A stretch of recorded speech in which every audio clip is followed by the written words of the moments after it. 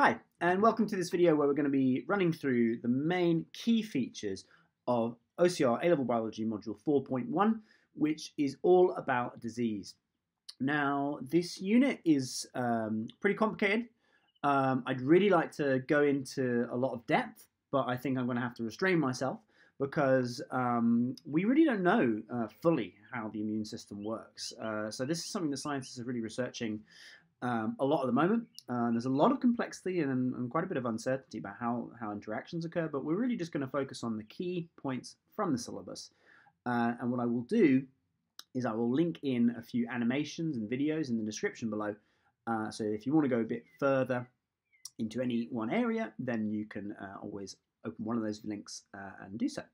So the first thing you need to do is get the images for the mind map. So you can either get this from this sort of A3 printout, which I'm just going to disappear for a second, so you can screen grab if you want,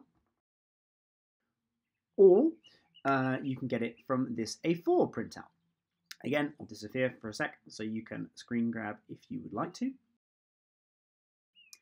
And then what you need to do is you need to print them out, cut them out, and you're going to arrange them on an A3 sheet of paper to do a mind map of this topic. Okay, so if you need to do that now, get some colourful pens, pencils. We're going to do our mind map and come back in a second, and we're going to get started. Okay, so first of all, let's look at pathogens. What are they? Pathogens is a microorganism that causes disease. Hopefully you knew that already, but let's get some key definitions down. So we're going to zoom into this area up here. Okay, pathogen. Microorganism that causes disease. It's important to say that so many microorganisms are not pathogens, okay? You have billions upon billions, in fact, probably trillions of bacteria inside your intestine right now. They're not causing disease. They're helping you digest your food. You also have bacteria in your skin, everywhere really. And we kind of call this the microbiome, a community of microorganisms that kind of make up who we are. So not all microorganisms are pathogens. I really want to stress that. A lot of interesting research being done that in the middle at the moment. Okay, so what are the main types of pathogens? Well, let's look at them. Okay, so we've got bacteria. We got viruses.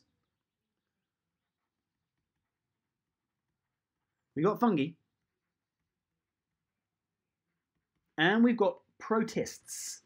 So this word sometimes is said in a lot of different ways. We can call it okay, I'll write a few of them, okay? So we can call them the protists. That's how it's written sometimes. Or if you want to use the kind of Latin term, you can say that they belong to the Protoctista. That is the group. Or even protozoans. So if you basically see prot, that's what this is, okay? All right, so bacteria, viruses, fungi, protists. All right, so how do they cause disease? Very basic, very brief here, okay? We're not going to go fully into the detailed structure of the bacteria because we should have already done that on the cells mind map. Hopefully you remember a few things. Maybe if we zoom in here, you can just sort of have a look at the structure there. Can you remember what some of those things point to? You can do that for yourself if you'd like. Pause the video. Okay. The main thing in terms of disease that we need to remember is they cause disease by mainly producing toxins. Okay, so different bacteria have different toxins. For example, the bacteria cholera is a bacteria that causes basically really, really terrible diarrhea. And the cholera toxin is a protein that is responsible for causing this watery diarrhea because it basically interferes with, I think it's chloride ion transport in cells in your lower intestine. Okay, so it causes disease by producing toxins. They reproduce. Can you remember how they reproduce? Is it mitosis? No, it's not. It's binary fission because they don't have a nucleus. So they reproduce by binary fission. And this can be up to every 20 minutes.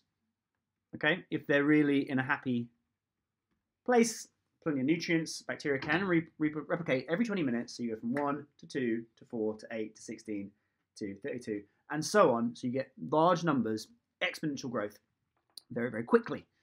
Okay, so that's mainly everything about bacteria and how they cause disease. Now, we need to know some examples, so let's list them now. I'm just getting these from your textbook, page 229, but let's put them down. What color I'm going to go? I'm going to go a different color. Okay, so examples. You need to know these examples because they're in the syllabus about which ones, so what diseases are caused by what things. Okay, so first of all, tuberculosis. Tuberculosis, human disease, affects the lungs, can affect some other animals as well, like cattle, for example. Affects the lungs, caused by a bacterium called Mycobacterium tuberculosis. Maybe we should write that down as well.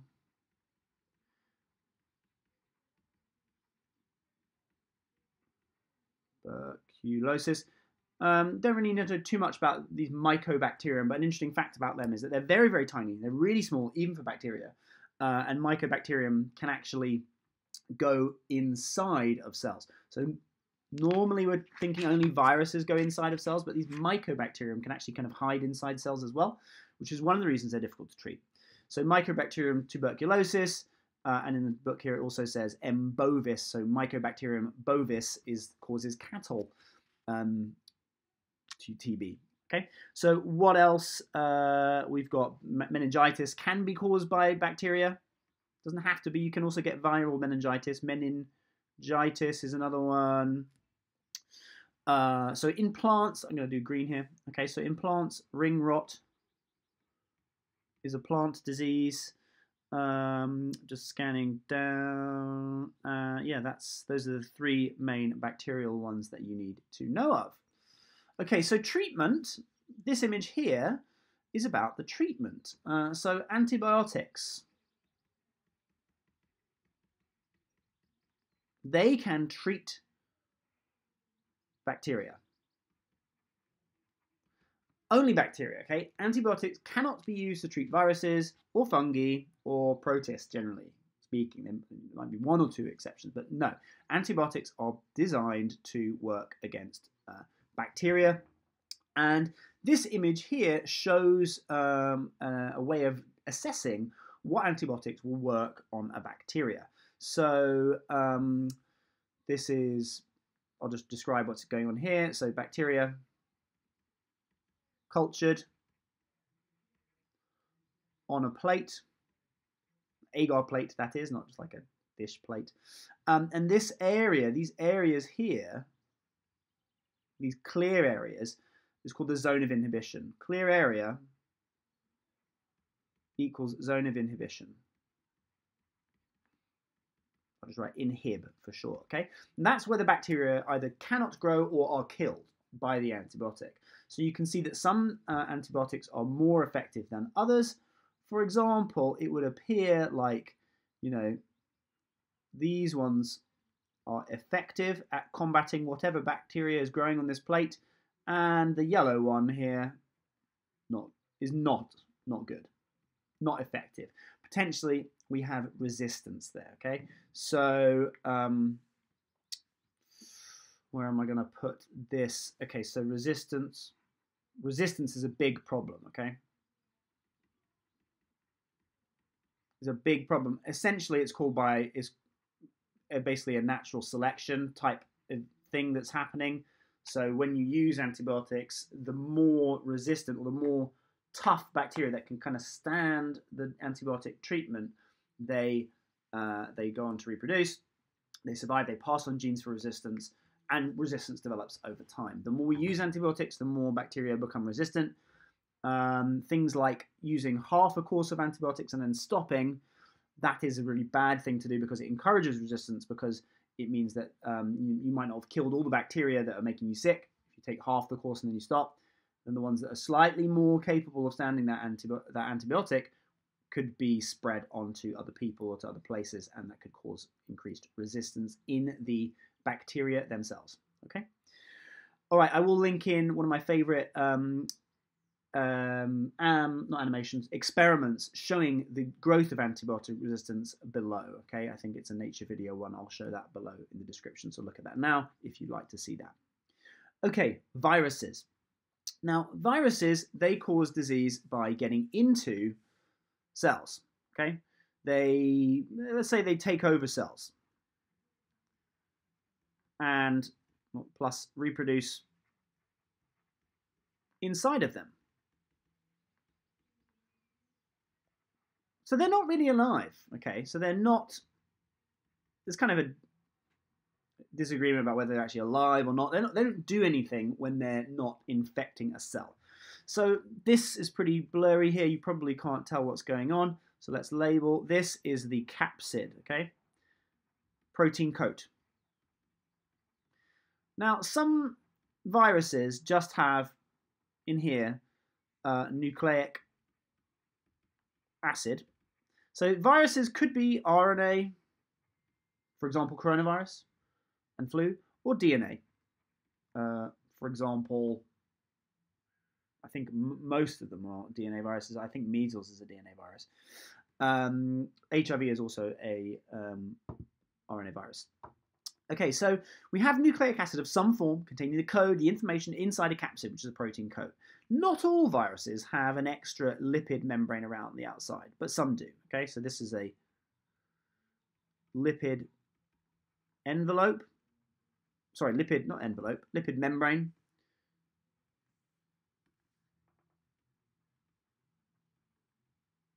And typically that lipid membrane comes from the cell that they've come out of. So viruses go into a cell, they reproduce, and when the viruses exit the cell, they take a little bit of the cell surface membrane with them, and that becomes their lipid membrane. This is why hand washing is so effective against coronavirus, because detergent breaks down lipid or disrupts the forces that hold the membrane together. So soap destroys the lipid membrane, rendering the viral particle non-functional. Okay, it doesn't really kill it because it's not alive, but it means the viral particle cannot infect as well at all. Now, there may also be proteins on the surface that help it do its thing. So there will be proteins, and typically the proteins on the surface would be used by the virus to get into cells. So, for example, in the coronavirus, the protein, I forget what it's called, but it binds to the receptor ACE1, or is it ACE2? An ACE receptor in the cells of a human to get in, okay? Okay, that is everything about viruses. Now let's look at some examples.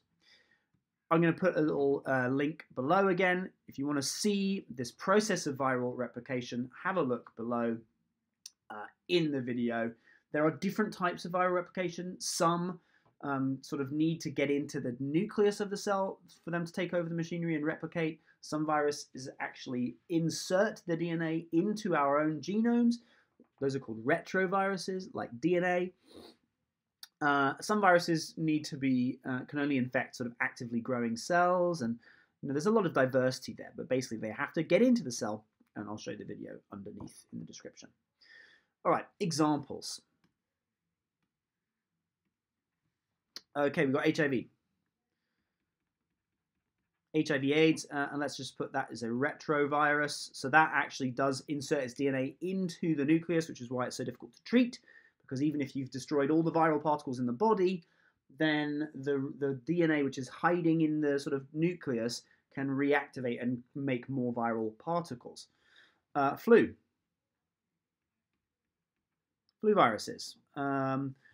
Tobacco, mosaic, well, let's put coronavirus, obviously. Okay, that's an obvious example. Plant example, tobacco, mosaic virus. What else have we got? Those are the ones that you need to know. Those are the ones you need to know. Okay. All right. So now we move on to fungi. So fungi grow in a really interesting way. And I'm going to show you an animation now, pop it in, which is going to show you how fungi grow. So fungi we know as is mold. You can see, hopefully here, that this sort of mold is growing out in a sort of circular fashion. And what's actually occurring when that's happening is hyphae are extending. So hyphae are long, sort of tube-like structures that are really just cells growing, but the hyphae, the end walls of the cells kind of fuse. So instead of multiple cells, it becomes kind of like a tube structure, and those tube structures grow outwards like that. Now, when they grow outwards like that, they release enzymes, extracellular enzymes that go out into the surroundings, digest what's around, and then the hyphae absorb back the nutrients they need. So this is, in decomposing sort of dead stuff out, like leaves on the ground. This is called saprotrophic nutrition, and it helps recycle nutrients. But if a fungi is trying to do this in a living body, then it causes harm. So that's how fungi cause disease and cause harm, is mainly through the action of the enzymes that are kind of breaking down the tissue. So let's add some notes. Okay, so fungi. So we've got hyphae are kind of like the tubes, sort of. And when we have many hyphae, it's called a mycelium.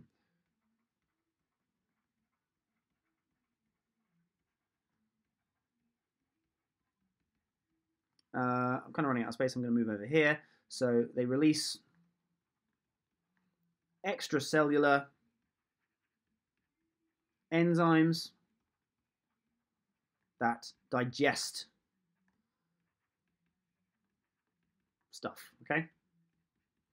And I'll just put, we don't really say saprotrophic nutrition when we're talking about in a body, but I'll just put that there because it kind of links into other things. So saprotrophic nutrition is what happens when we're talking about decomposers like dead leaves, dead wood, that sort of stuff.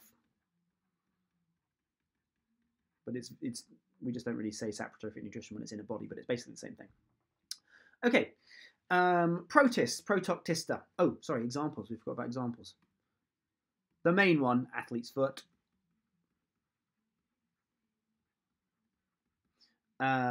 And then we've got a few fungal diseases. We've also got ringworm, both in humans and in cattle. And another fungal one for plants, hence the green, is something called black sigatoka.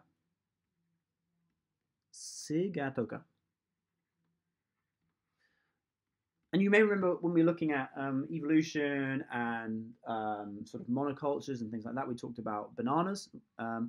And the Panama disease, I think, is also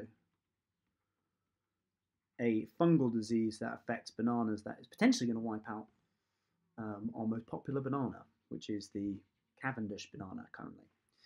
All right, okay, so protist, protoctista. These are, remember, like sort of, these are eukaryotes, so that's important. So are fungi as well, but these are eukaryotic, quite complicated,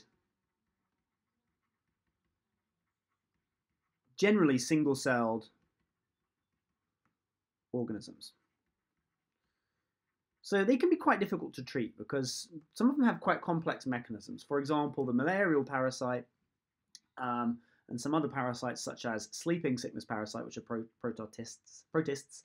What they do is they basically constantly, when they're in your body, they every week or so, all the protists kind of change their external coat. So they change the proteins on their coat, and then they wait another week or two, and then they change it again, which now enables it to kind of stay one step ahead of any antibodies that your body is trying to make. So quite crafty. So in terms of how they cause harm, they normally enter host cells and maybe feeding on the contents as they grow.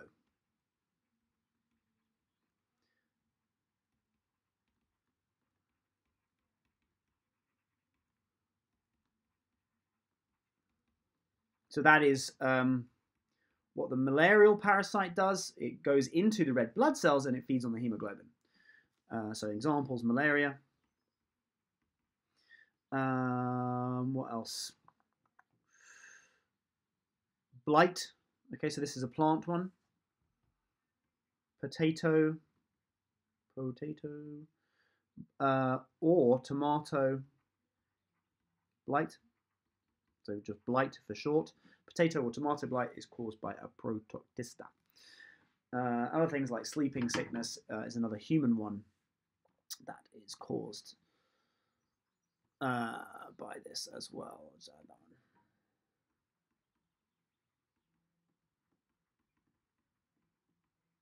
Trypanosomiasis is another one. Okay, so that is everything about the types of pathogens and some of the examples that are on the syllabus that you need to know. All right, so if you want to pause there and add some more information, either from your textbook or your own research, then please do.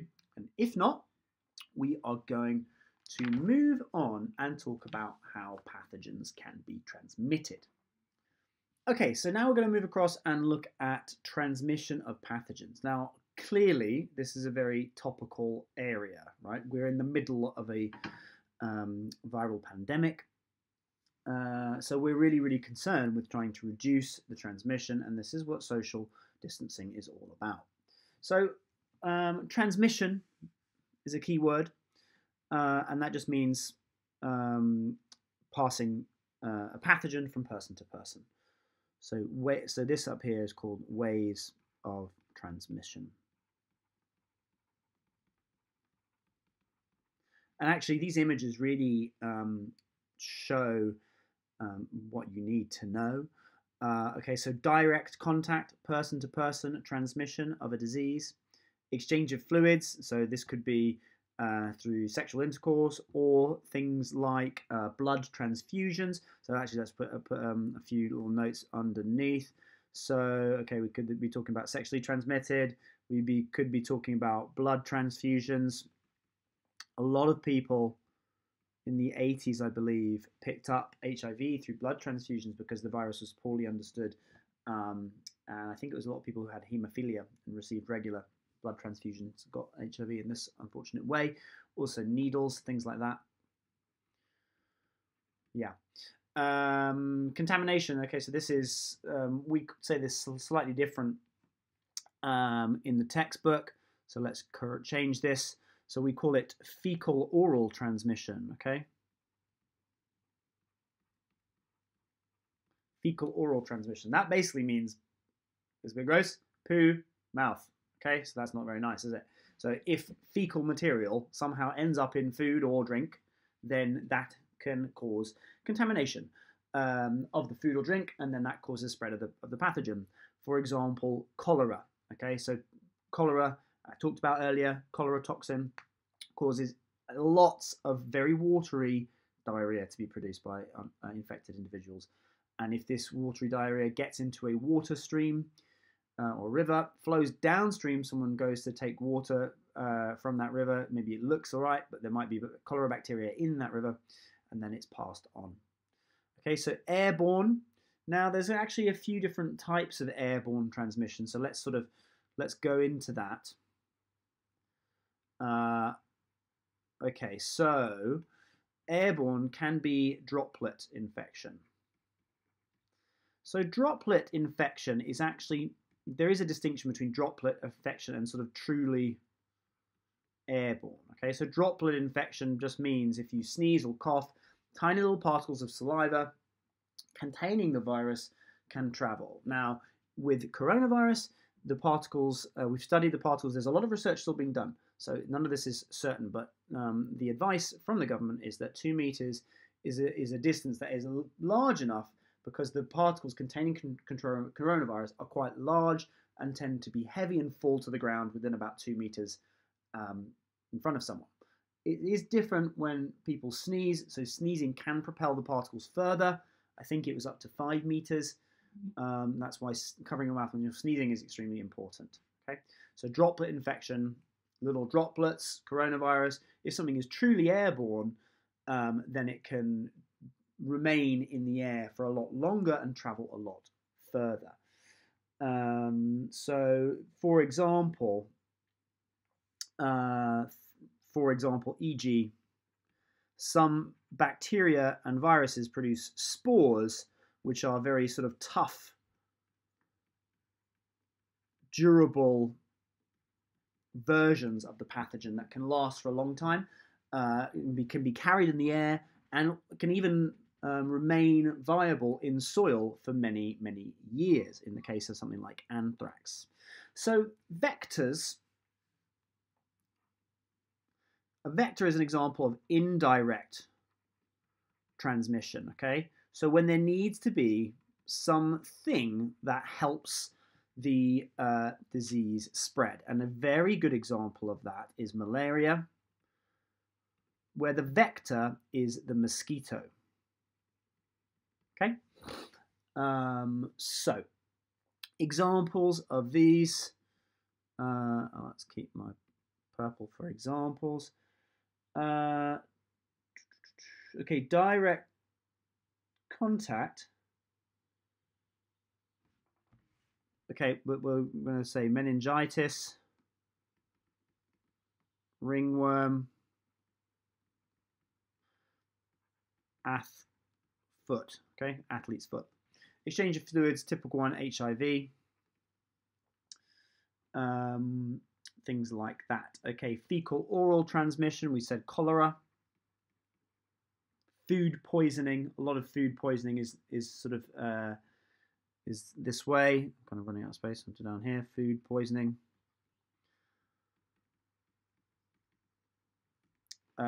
Airborne. Well, okay, we sort of talked about. So droplet infection is corona.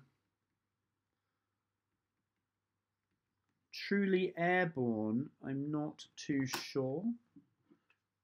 Let me find an example. So found the example. So for example, measles. This is not one with spores, I don't think. Spores, an example, is anthrax. And the spores can live in soil. Well, they don't live because they're kind of dormant, but they can survive in soil for many years, actually, for any anthrax. Measles, we talk about R number. Okay, so that what is the typically, this is a bit of a diversion, but it's topical, okay? So R, what is that? Okay, R is at, when there is a population that is not immune to this virus at all, what is the typical value? So if one person is infected, how many people do then they go on to infect on average? Okay, so with the coronavirus, it's around 3. With measles here, it's actually about 14. Measles is one of the most infectious viruses that we know of because it's truly airborne. One person with measles, on average, will infect 14 other people if they haven't been vaccinated. Okay, this is why measles outbreaks are such a serious thing. Doesn't seem like a big a deal right now, but people need to maintain their vaccinations, otherwise measles epidemics become more and more common. So R is the rate of transmission.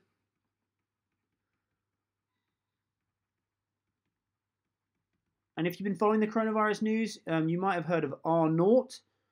This is initially when no one is immune, and when, just at the beginning of the epidemic. It's kind of the natural rate of replication of the virus. And then we have the R value, which is the sort of, as the epidemic progresses and more people have become immune or social distancing measures are taking place, what is the R value currently? So currently we're still at an R value below 1, which has been brought down from the R0, the high R0 of around about 3, and now hopefully we're staying below an R of 1. Okay, so those are some ways of transmission. All right, so we're going to look at briefly a animation of the malaria life cycle now, and then we're going to make a bit of notes over here. Now, this is quite complicated. You don't need to know the full picture, but let's investigate a little bit. Okay, so here we have a female mosquito. It's only the pregnant female Anopheles mosquito that feeds on blood. Feeding on the blood. And here we can see her proboscis inserted into the capillaries there. Now, when she injects the proboscis in, she also injects some saliva. Now, saliva contains anticoagulants, but also this saliva contains malarial parasites. So what they do is they get into the blood flow, and they follow the flow of blood. They ride the flow of blood to their first target, which here is the liver. So the malarial parasites go in and infect the liver cells as the first stage of their life cycle. We learn about the liver structure a little bit more in year 13, so this is kind of relevant. all these tubes here, very good blood flow in the liver cells, and the hepatocytes are these liver cells that are infected. I'm going to stop that there. If you want to continue, then you should watch this video. I'll put the link below in full. Okay, so what do we really need to know here? In terms of this diagram, we need to know that the life cycle is complicated. Part of the malarial parasite life cycle happens in the mosquito, and part of it happens in the human body. Now, the greater level of detail that you could sort of understand if you want is that in the human body there's actually different phases. The first part is in the liver. So that's kind of the liver part. And the second part is inside the blood cell, okay, this part. Blood, sorry. So periodically, basically what happens is the Plasmodium parasite goes into the liver cell, replicates inside the liver cell, then it explodes out, and it goes off to try and colonize blood cells. When the parasites sort of explode out of the liver cells, this causes fever, but then when they sort of go and hide in the red blood cells, the body kind of loses track of the parasites, and then they go and replicate in the blood cells, and then they pop out again, and then that causes fever. So malaria also quite often causes waves of fever that seem to come and go and come and go. The different types of malarial parasites. This one is the main one, Plasmodium falciparum. There it is, Plasmodium falciparum. There are a few others. I forget them all. One of them is called Plasmodium vivax, and I think the other one is called Plasmodium ovalis or something like that. So it's like 3 or 4 different closely related organisms that cause malaria. Okay, so what about the mosquito? So once these parasites are kind of burst out of the red blood cells, they actually form gametes. So this bit right here, I don't know if you can see that, I'll highlight in blue. Again, you don't need to know the full detail here, but that's actually the gametes there. Oops, too big. And the gametes are then taken up by another mosquito that feeds on this infected human. So, and it's then actually the gametes then get together pretty much in the saliva glands of the mosquito, and then new parasites are injected into another person. So the key thing here is this is a vector-borne disease. So touching on all these routes of transmission, both indirect with vectors and direct means of transmission, is the impact of climate. So just be aware that climate can affect transmission because bacteria and fungi can replicate more efficiently in warmer temperatures. And also, for example, mosquitoes only live where the climate is sufficiently warm, and when there's lots of there's standing water is around where mosquitoes can breed, because they actually need water to lay their eggs. Mosquitoes. So many people think that climate change may make diseases, many human diseases, more prevalent in more parts of the world as the Earth's climate warms. So that was everything about transmission of the virus, of pathogens. What about defense? Okay, that's the second part of this whole thing. And we've actually I've spoke for quite a long time, so I'm going to try and speed up here. First, we're going to look at plant defenses. Okay, so, right, we've got, and I'm going to do this fairly briefly. If you want to go into more detail, look at page 232 and 232 of your book. So we've got passive, physical defenses, the kind of the outer barrier. And we've got things like, let's actually make a list. Cellulose, that's tough, protects cells. We've got waxy cuticles, that's tough, it's impermeable, it protects the outside of the leaf. We've got bark, that's pretty good on a tree trunk, prevents any pathogens going in. We've also got stomatal closing. Okay, stomata can close. Sometimes if they detect the presence of a pathogen, they might close. And the two things which are kind of maybe a bit more important here, I think, are callose And this is a protein that blocks the phloem. Okay, so if a pathogen does get into the plant, quite often pathogens move in plants through the vascular tissue. We looked at that in the last mind map, xylem and phloem. So callose blocks the phloem, and there's another molecule called tylose that blocks the xylem if infection is detected. So that callose blocks the sieve plates. I'll just write SP, blocks the sieve plates. And the tylose, I think, blocks the whole xylem vessel. Okay, so there's passive physical defenses. There's also chemical defenses.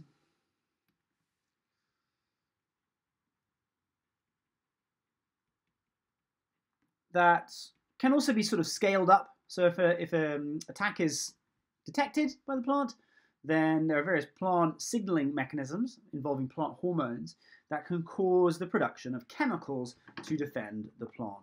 So really, I think we just need to know some of the names of these. We've got terpenes, terpenoids. This is the kind of, I think examples of terpenes are things like menthols and piney scents that you get in certain plants. These are terpene oils. We get phenols. Examples of this are tannins and polyphenols. So tannins are found in tea, for example. So phenols might be found in tea leaves. We've got alkaloids.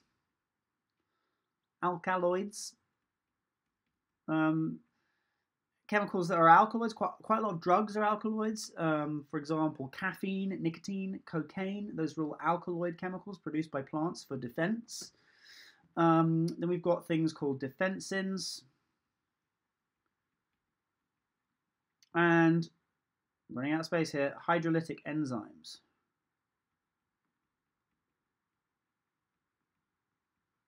Hydrolysis, remember, is breaking down. So hydrolytic enzymes, things that can break down. I'm just going to put a little barrier here.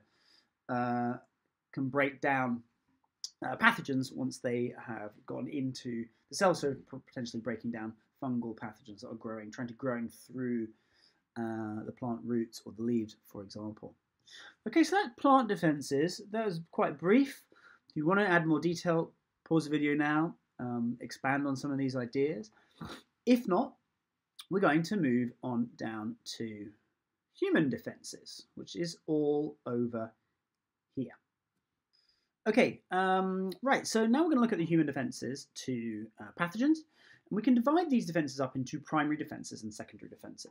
Now, actually, I've realized that I don't like where this primary defenses word is over here, so I'm going to just rub it out.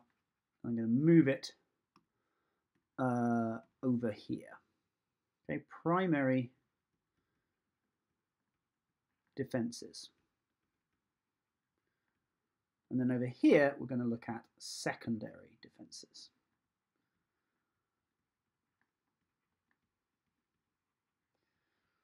Okay, the reason we've done that is because primary defenses, the definition is those that prevent pathogens that entering the body. Prevent pathogens entering the body.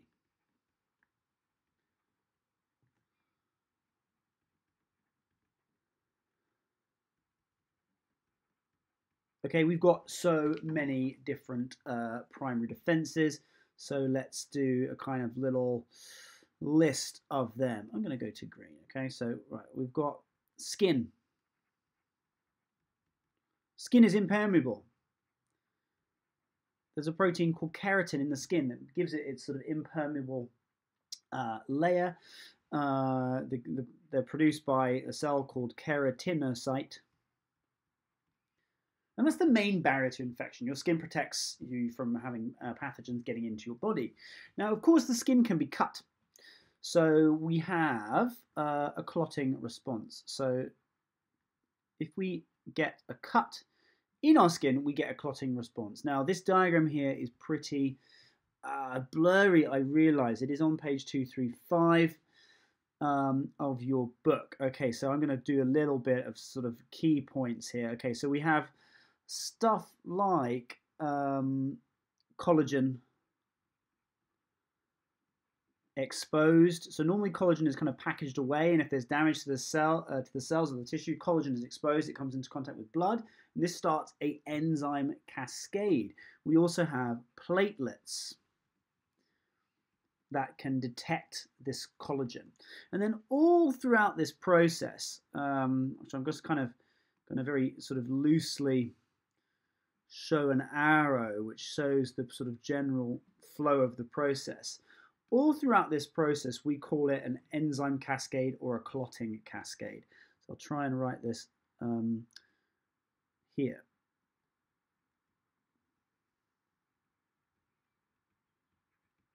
Again, there's some good videos of this. I'll put a link in the description to a clotting video showing the action of platelets and all these activation events. But what I mean by an enzyme cascade is that one molecule of an enzyme is turned on, okay, activated. That one molecule of enzyme can then process and catalyze the formation of, let's say hundreds or thousands of new molecules, new enzymes, that then can then activate millions of new enzymes, which then can activate billions of more enzymes. So we have an amplification from just a few collagen fibers exposed. We get many, many amplification steps, and the end result is that we get, and this probably you do need to know, we have something called fibrinogen.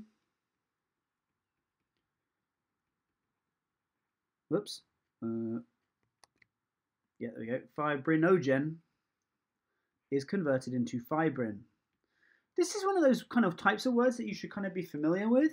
So normally if you see in biology, what am I going to highlight? This bit, ogen.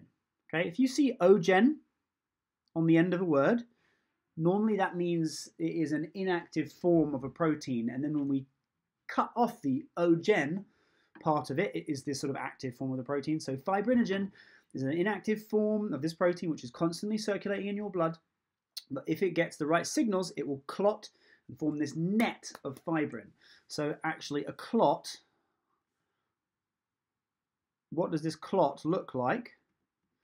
Well, it's going to have, I'm going to try and draw this, it's going to have a weavy network of fibrin fibers. This is the fibrin fibers all over the place. Fibrin, I'm going to keep the color code. Then we've got some bigger red blood cells stuck in that clot. And we've got little, what color are they going to be? Orange. Little platelets. Now platelets are little kind of fragments of cells, and actually I'm going to reduce the size of it because they have kind of slightly star-shaped, so they help lock things together. Little platelet fragments. Now actually they should be way smaller than my RBCs. This is not ideally to scale, but those would be the platelets. Okay, if you want to go into more detail about that, watch the video in the link. So clotting is also a primary defense because it stops pathogens from getting into the body. Now, in many places, we can't help but having pathogens coming into contact. Whenever you inhale, hopefully you're indoors in a safe, clean place, but you've still inhaled, sorry to say, hundreds of thousands of little bacteria and fungal particles and all that sort of stuff that, if it wasn't for mucous membranes, they could potentially kill you. But we're very well protected by mucous membranes. So let's look at this one underneath. Mucus, sometimes I find this difficult to spell, mucous membrane. So where are these? Well, they are exchange surfaces. So the two main ones are in the lungs and digestive system.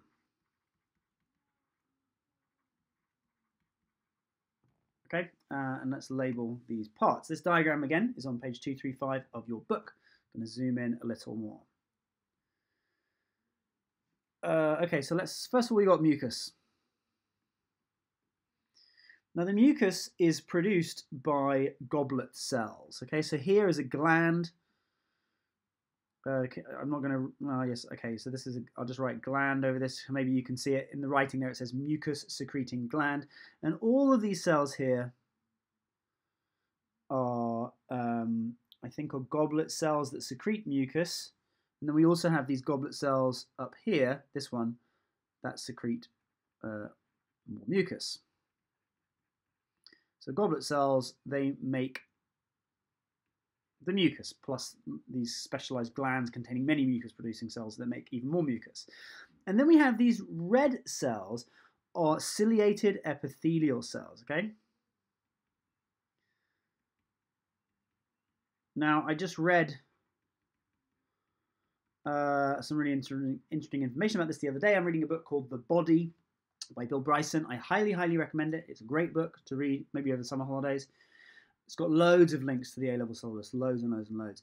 And it told me the number of times a second that these ciliated epithelial cells beat, and I've forgotten what it is, but I think it's like 11 or 12 times a second. I kind of always imagined them kind of being quite casual about it, but they really move really fast to sweep up any bacteria that have been trapped in the mucus, to sweep it up and out of the lungs. So the ciliated cells in your lungs, they sweep up the bacteria to your throat where you swallow them, and then they go into the stomach acid and it destroys them. So here is bacteria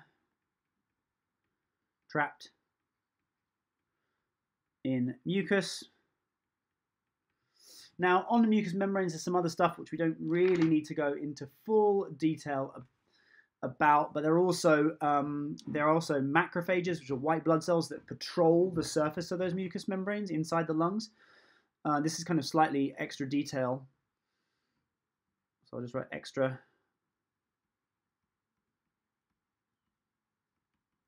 So extra detail, we have patrolling macrophages, and we have also underneath here, underneath the mucous membrane, we have good blood supply. Obviously for the exchange, we need the good blood supply, but we also have a lot of immune surveillance, so lots of cells constantly kind of watching to see if any new infection is coming in, so that a response can be generated, a secondary response can be generated quickly. So like good blood supply plus immune surveillance. And I just read an article the other day about they found a new type of immune cell lymphocyte that is involved in the digestive system mucous membrane that is responsible for that surveillance, but I've forgotten the name, but it's just quite new research. Okay, other primary defenses, just quickly, we can talk about from Key Stage 3, hopefully remember, stuff like earwax, okay, that's a defense. Tears. Tears contain an enzyme called lysozyme, which digests bacteria, it pops their cell wall. Earwax, tears, and we've got stomach acid. Stuff like that are some other things. Also, another primary defense as well can be used against us is, and I'm going to link it sort of off of here, is coughing and sneezing. So there are mechanisms in the lung that if we inhale particles and it irritates the mucous membrane, it can trigger coughing and sneezing to try and just eject particles out of the lungs. Okay, so now we move on to secondary defenses.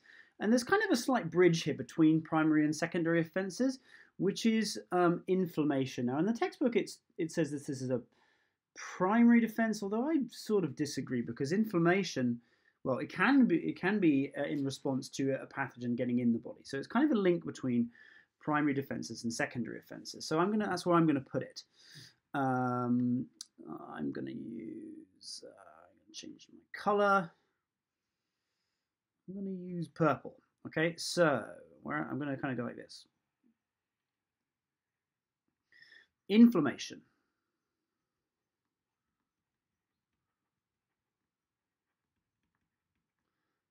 So inflammation is diverting blood flow to an area which is infected or damaged. So it might not be damaged too badly. I mean, I'm not going to hurt myself very much, but if I was to just scratch myself on my hand like that, scratchy, what's going to happen is it's going to start to go red. It's going to start to go red because I've probably damaged some collagen fibers in there. This has released signals. in that local area, which are causing more blood flow to the area. So it might cause vasodilation. So that's something to add here, vasodilation. It's also going to cause a certain type of white blood cell called a neutrophil to move to that area. So the neutrophils are constantly in the blood, the capillaries and the blood vessels, but if they sense damage, they kind of exit the capillary and go have a look around in the tissue to see what's up. So that's another thing, neutrophils move into the tissue to go have a look. So that's the main stuff about inflammation. One of the signaling molecules that mediates this is histamine. Okay, so inflammation brings more blood, more white blood cells to the body, and that's really where we can start to look at secondary defenses. All right, so the main secondary defense is phagocytosis, okay?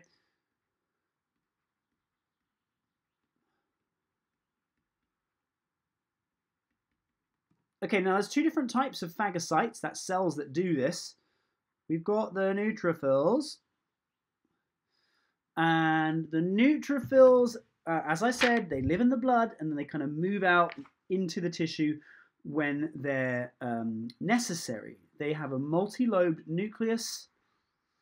So here, let's just label that, multi-lobed nucleus. And one of the reasons that they have a multi-lobed nucleus is because it enables them to squeeze through tight spaces, so they can kind of squeeze out other capillary into the tissue to go have a look. So that's how that multi-lobed nucleus helps them. And they're one of the most common phagocytes. And they are produced in the bone marrow, I believe. Yep, and they contain lots and lots of lysozymes as well. So let's label that, lots of lysosomes.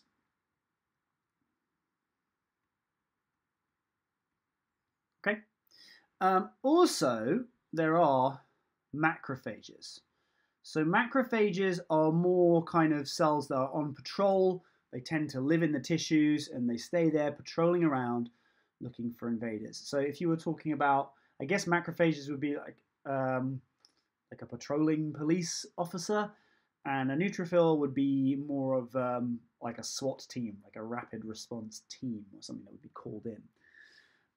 Okay, so how does phagocytosis work? We kind of labeled this already. So the first thing is that the neutrophil binds to something on the pathogen surface that identifies it as a pathogen. So that is the pathogen there. And now, how does it bind? Because you might say, how does it bind if it doesn't have any antibodies on it? How does the white blood cell know it's bad? Well, it could have already been, so let's just say binding either due to antibodies, which we're going to look at over here. This is an antibody. Or there are also signals that white blood cells can recognize as this is a bacteria. So we don't really need to know the details of that, but in sort of uni, we talk about PAMP. This is a uni-level term. So PAMP stands for pathogen-associated molecular particles or pathways, I think it is. So sort of molecules such as peptidoglycan. That is a molecule that is not present in human cells, but is only present in bacterial cells. I think another one is called lipopolysaccharides. So there are certain chemical molecules that white blood cells like, hey, we don't have that. Only bacteria have that. We must eat that thing. Okay, so now we get engulfing. In the second picture, I'm just going to kind of write it quite shorthand, engulfing in this specialized phagosome. So this here, that is called a phagosome that's forming. Now look at what's happening here. If you can see in detail here, all the lysosomes, these little arrows, are pouring out their digestive enzymes into the phagosome, so they kind of fuse with it. So the lysosomes fuse with the phagosome. Lysosomes fuse with phagosome. Sometimes it's called a phagolysosome, once it's fused. And then basically these enzymes digest the pathogen until it's just amino acids and sugars and just nutrient soup. And then it's all the good stuff, the nutrients are absorbed into the cell. Okay, so small molecules, because it's now digested, are absorbed. So that's phagocytosis, which is a major secondary defense. So now let's label these guys up here. So what we've got over here is a typical blood smear. And you need to be able to recognize these cells. Hopefully you can. So this thing here, multi-lobe nucleus, what is it? Yeah, that's a neutrophil. These guys, biconcave shape. What are they? They're red blood cells, or erythrocytes. This thing here, this is a lymphocyte. Lymphocytes, the way you recognize those is that the nucleus, which is the large purpley thing, takes up almost all the volume of the cell. It's really large. And then the monocytes, which is another word for macrophage, sort of, is this one.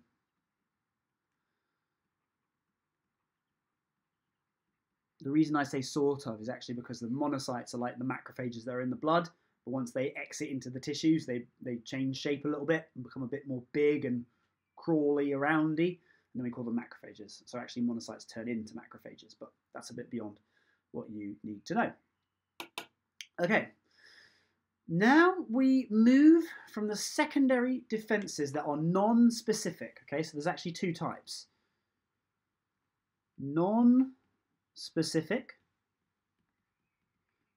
to specific. So the non-specific secondary defenses are things that will happen whatever's going on. So, phagocytosis is a non-specific defense. Inflammation is also non-specific, but specific is tailored to the pathogen. Response is tailored to the pathogen. And a very important thing that occurs to make the non-specific become specific is antigen presentation along the way.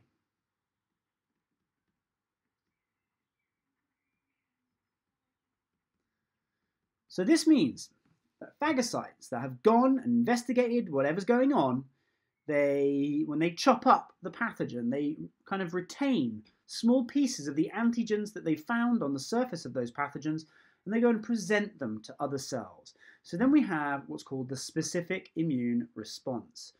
Now this diagram up here shows a little bit of the specific immune response. Now you've got this diagram on page 240 of your book, but we're going to quickly go through it. Okay, so here's the antigen. I'm going to write on top because it's a bit blurry, and this is on the pathogen. Okay, so three things that can happen to it. A macrophage can eat it. So let's say this is a virus. So if the macrophage eats it, oops, it kind of will then present. Can you see that these little arrows are now presented on the surface? So this is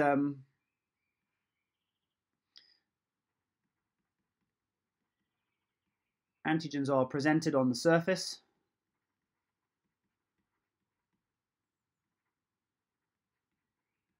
And then basically the macrophage travels into the lymph nodes. So the macrophage then travels to the lymph nodes where it shows the antigens that it's kind of found to a wide range of cells. Loads, thousands, millions of cells, and only the cells that can recognize that antigen then go on to divide and be activated. That whole process is called clonal selection. That's what it says here, okay? Very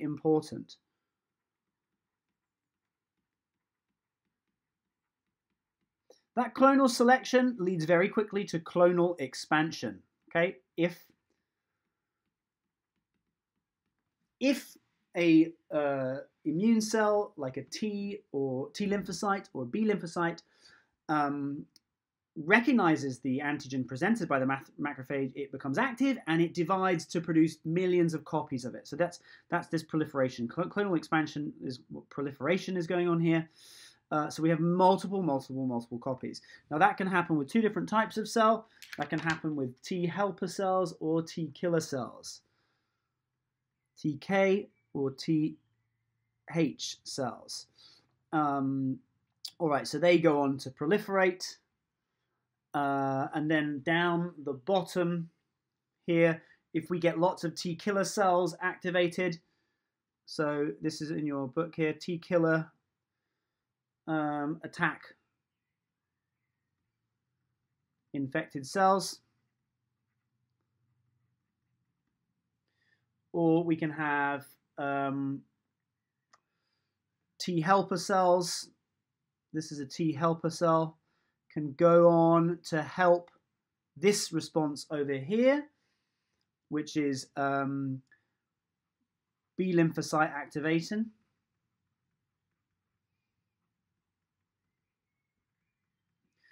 So this can also be turned on. So if a cell becomes infected with a little virus, I'm going to draw a little virus inside of it. Okay. All cells in the body, they naturally just show a little bit of what's going on inside on their surface. They present the antigens. So these are the antigens on the surface here. And again, if this B cell has the right receptor on its surface to interact with this antigen, it can then divide and be turned into an active B cell, which then differentiates either into a plasma cell, which is really just an antibody factory, or a B memory cell. We can also have T memory cells as well. Sorry, there's this one. T memory cells, and this is T helper activates B cells. This is pretty complicated, this kind of web here. So basically the body has to make a choice. It kind of has to decide what's going to be the most effective strategy. Do we need to produce more antibodies, or do we need to produce more T killer cells? So T killer cells, just a little bit more on what they do. They will touch an infected cell and trigger apoptosis. Okay, we learn more about apoptosis in year 13. It is cell death, programmed cell death, sometimes called cell suicide. So it causes the cell to basically say, look, I'm infected with virus, I've got to take myself out for the team, and it will carefully digest itself, including the virus particles within. It actually does that. It has some cool names, which I've kind of forgotten, but it has this T killer cell has this thing called, I think it's called the death ligand. Yeah, I think it's that, death ligand. And it prods the cell with the death ligand, which then kills it, basically. That's why they're called T killer cells. All right, and there's a lot of cell signaling going on within that process. So one of the signaling molecules kind of down here is monokines and interleukins, or cell signaling molecules. We also have cytokines as well that are released by T helper cells. So T helper cells, release cytokines, which kind of stimulate the other components of the immune system. Sometimes we can get too much cytokines. So coronavirus can be fatal because it causes so much cytokine release that it leads to something called a cytokine storm, which bases your immune system working just overactive in the lungs, and that can cause fluid to build up in the lungs, which is the cause of pneumonia. Okay, so that's a cytokine storm. Super complicated. I really recommend watching the video, the Kurzgesagt video, which I will link below, which kind of shows this whole response, how a kind of cut leads to a primary, a non-specific response, and then that leads on to a more specific tailored response. Okay, so watch that video now, or pause and review that in your book. And now we're going to move on just to the very last part, which is really antibodies and vaccination. Okay, last little bit down here. I reckon I can keep it to 10 minutes. Antibodies, okay? So antibodies are a very key part of the specific immune response. Okay, so this is specific, these antibodies. They're produced by plasma cells. Plasma cells are super active. They are just churning out antibodies as fast as possible, thousands per second. They've got loads and loads of ribosomes because antibodies are proteins. So let's look at the structure of an antibody. So first of all, this top bit here is called the variable region. And it's this variable region that means that they are part of the specific immune response. This shape changes depending on the antibody. So, so this fits shape of antigen. But then there's also a region that doesn't vary, okay, the constant region. That's this whole part here. And the constant region has the same shape so that it can interact with other cells in the immune system. So it can signal, for example, to phagocytes, okay? And basically, when that antibody binds onto a pathogen, it signals to the phagocyte, eat me, eat anything that I'm stuck to. All right, what about the structure? Well, we've got 1, 2, 3, 4 polypeptide chains, okay? We've got 2 light chains. Can you see here is 1 light chain, and then here is the second light chain that I'm tracing there. And then we've got a heavy chain.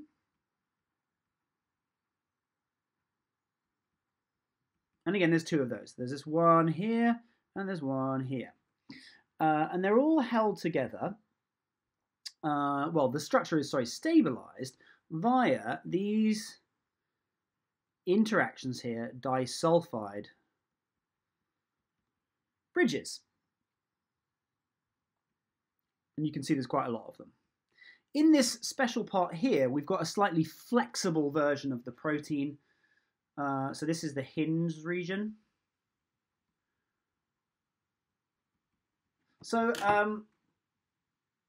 an antibody is a bit like this, okay? It has 2 places where it can bind. It can bind at the tips of my fingers there, it can bind at the tips of the fingers there. And this hinge region means it can sort of flex a bit in between those 2 binding sites. So maybe this can bind straight up and this one can kind of twist this way and bind to the left.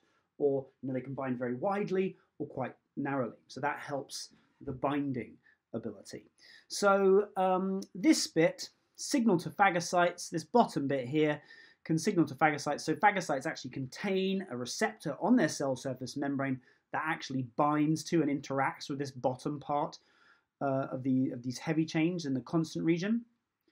And that is called, the keyword, opsonization. Okay, basically, it makes whatever the antibody sticks to, it makes it more attractive for a phagocyte to eat. So that's opsonization. The antibody acts as an opsonin. Other ways that antibodies work. So how do they work? 1, opsonization. 2, agglutination. Basically, that means sticking a load of pathogens or a load of viruses together, if they stick them together in a big old clump, it means they're less able to go off and infect. And then actually what happens normally is you've got a big old clump of agglutinated viruses, let's say, that are also opsonized, and then a macrophage will come along and eat the whole clump together. And the third way is actually inactivation. Basically, if the antibody sticks onto a key important protein on the surface of the pathogen, then that pathogen won't be able to infect a cell, for example. So that's inactivation. Also, we should say that there is a class of antibodies that can also work as an antitoxin. So if an antibody doesn't bind the actual bacteria, let's say, but binds the toxin, it can inactivate the toxin. So, so inactivation brackets, let's write antitoxin. Is just a class of antibodies that binds to the toxins and not to the pathogens themselves. Okay, so now we're on to our very last little thing here. When you first get an infection, it takes time before your antibody levels build up. And that's because, first of all, you've got your non-specific response kicking in. Then you start to get some antigen presentation going on. Those macrophages travel to the lymph nodes. Then they find the right T helper cells and B cells to turn on, to activate. Then you get the antibody response. So this can be, up to 10 days, 2 weeks after your initial infection. And then you get better, and then the levels of antibodies come down. That's because there are cells in the body called T regulator cells that bring down an immune response once it's no longer needed. However, afterwards, there are memory cells. There are T memory cells. Let's highlight those here. T memory cells. There are B memory cells. Cells that remember the pathogen, so that if you then get a second infection, the response is way bigger. Okay, it's quick and it's massive. Okay, you get a much, much bigger secondary response here.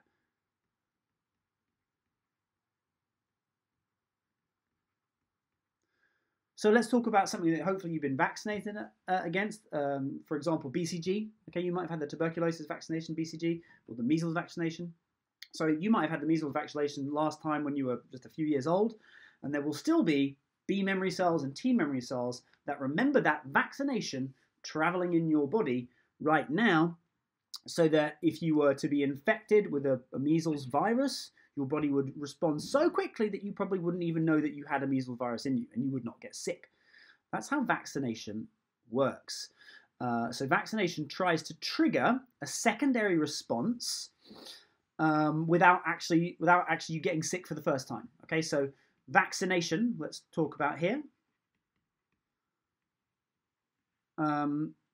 tries to trigger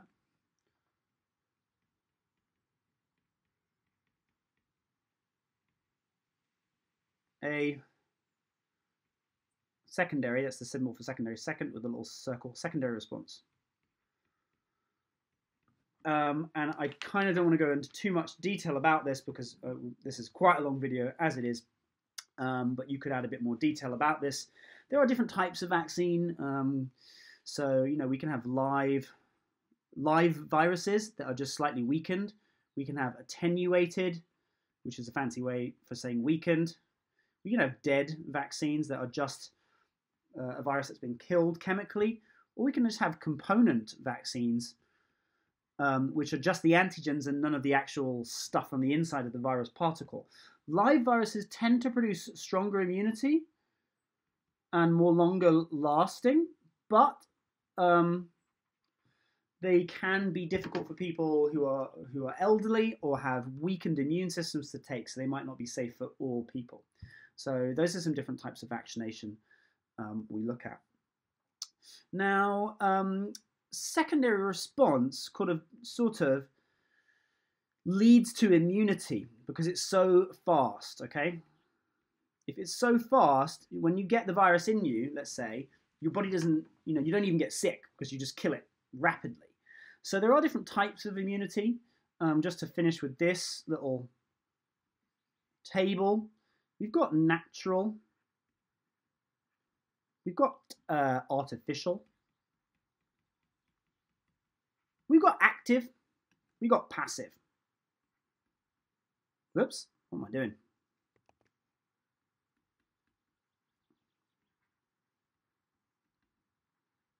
Okay.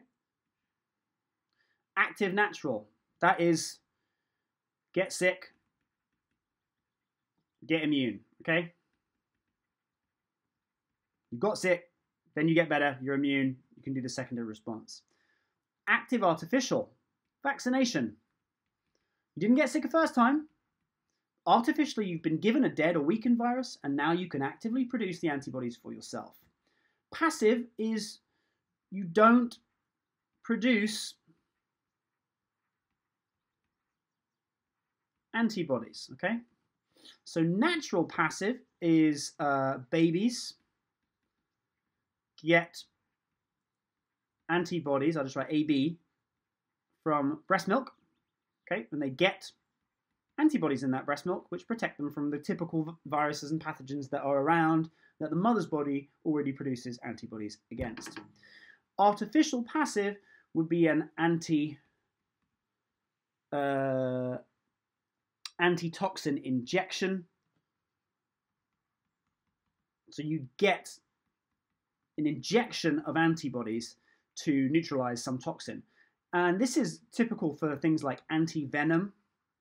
So if you get bitten by a poisonous snake, we've produced antibodies, I think often in horses, which will basically can be purified out of horse blood and given as an injection to counteract the toxin. It will bind to the toxin, neutralize it, and stop it from having its sort of negative effects. All right, okay, so that's everything. Now we didn't cover everything in full detail, so you might want to add more detail to this. There are different strategies for vaccinating, such as ring vaccination, for example, and controlling epidemics. So you could add more detail on that, looking at your textbook page on vaccination. We didn't really touch on the development and use of drugs, other than that little bit about antibiotics. Right, okay, so that's almost all the syllabus covered. As I said, I don't think I'm going to do a mind map on the final topic, which was on biodiversity and classification and evolution. I might change my mind on that, but I think the next activity I'll get for you to do are some multiple choice questions on this, and then we're going to go into some past papers. So well done for reaching the final mind map. Thanks very much for being so awesome and sending me pictures of your beautiful, beautiful work. And I'll see you next lesson for the multiple choice. Thanks.